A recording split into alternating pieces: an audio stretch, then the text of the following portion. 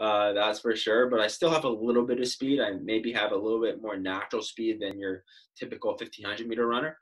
So I run the 1500, which is almost a mile, about 100 meters and a little bit short of a mile. So yeah, I'm right in that sweet spot. And my coach is I'm racing at 3K in a week, so I'm slowly moving my way up. The 1500 is going to be my event, but really in the 15, it's so much aerobics, so much endurance, not as much speed. So you really need to work on that 3K, 5K shape and paces to get, my ultimate goal is to win the Paralympic gold medal in 2021 and set a world record. And so that's just the way I'm going after it. And, I'm someone who likes to say my goal, but almost I say it to forget it, to be fully honest with you. I really like to be present, focus on the actual day, because at the end of the day, if you stress about your end goal, then you're never going to get there, because then you won't actually pay attention to the finer or little details that actually need to get you there.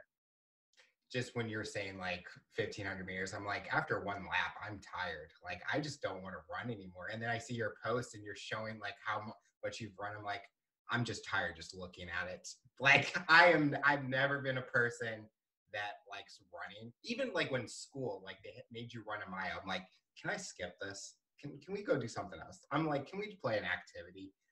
But I think it's something that challenges you as a person. I mean, definitely for me, it's like I always try to find, like you mentioned earlier, prove people wrong. And I think I'm having that identity where I can't do something, I'm going to go do it. So you never know. You might see me running 1500 meters soon. I doubt it, but awesome. It's too cold right now. Awesome. Yeah. Awesome. I love it. I think one thing that is interesting about why I love running so much is because everyone thinks that's like this physical challenge, but it's honestly more of a mental challenge for me. It's because your brain gets to a point where it tells you to stop. And you have to override and say, no, I'm not stopping. I'm going to keep on going. And so that's one thing that I've just grown to really love, because the brain is so fascinating. Obviously, as someone who has a hole in their head, I always was concerned about my intellectual part.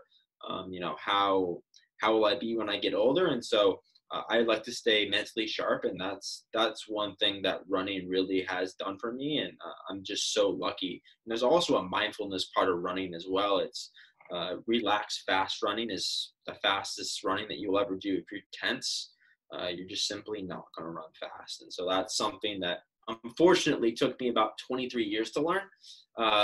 My new coach, Heather Henninger, who I've been under for about 2 years, a little bit over 2 years.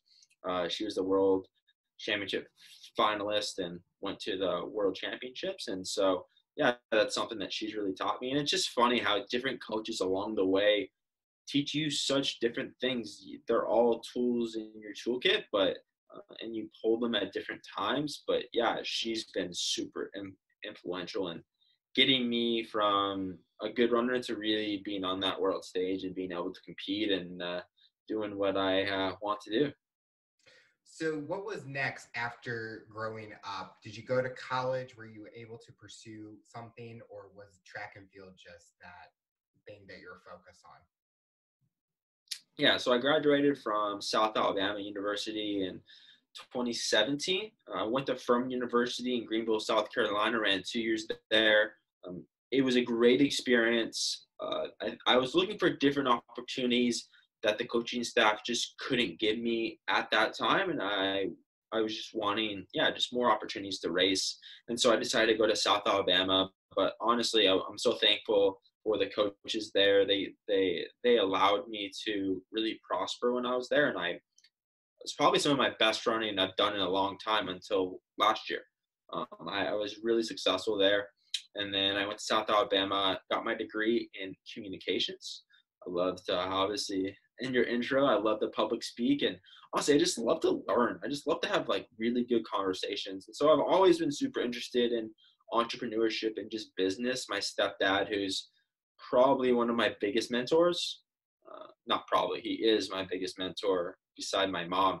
And he's always been a businessman. And so I just recently started my own clothing line, Gray Wolf mentality, and that's something that I'm so green with. Oh my goodness, learning all the things about Shopify and Instagram, and as you've seen, I'm really active on social media, and so that's something that I'm also really learning, because I love Gary Vee, as many people do, and I'm really follow his content and try to actually listen to what he says. And so yeah, it's been an interesting journey. I'm not someone who more shares my more intimate thoughts and things to my mentality and things like that, but become a lot more open with that. And I'm really an open book. Just a lot of people hadn't asked until recently, and so that's something that I've been quite busy doing.